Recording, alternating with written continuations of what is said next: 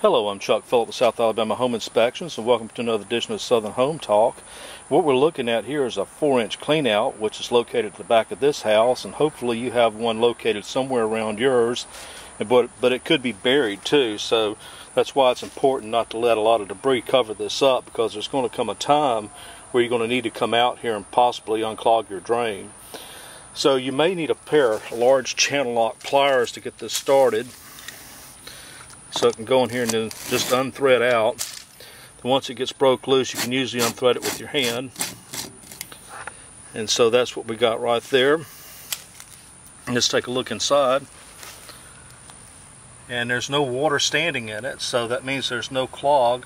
Now if you had standing water in here, chances are your clog is on this side of your plumbing, and so it's probably going to be between this cleanout and the street sewer or the septic tank if you have one. So that's another good way to find out where your clog is, by coming out here and opening up the service cap here.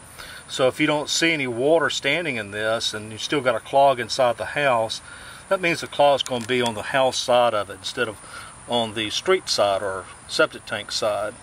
So anyway, you just don't want to let a lot of debris cover this up, because these can get hid pretty easy. And so you always want to put your threaded cap back.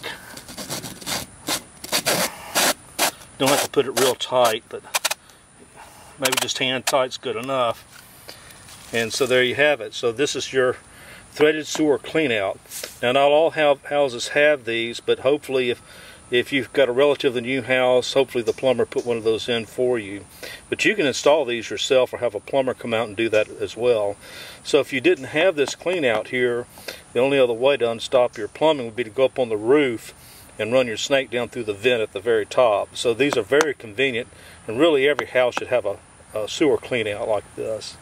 Okay, anyway, thanks for watching. Hope this has been informative. I'm Chuck Phillip with South Alabama Home Inspections. Take care.